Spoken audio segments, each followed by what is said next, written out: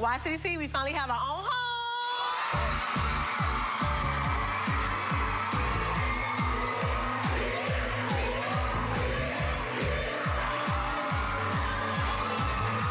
When I saw the looks on the parents' faces and the students, it was like amazing. As I looked across the room, there were parents crying, there were kids yelling, but they were so excited and it just was so genuine. You can feel the love in the room. They're overwhelmed and overjoyed with emotion.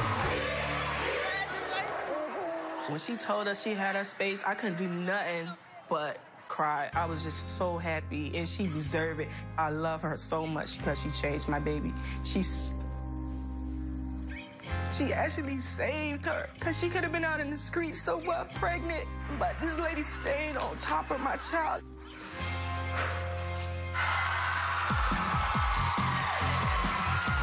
I don't think I can be any prouder or happier for these dancers. And this is only the beginning.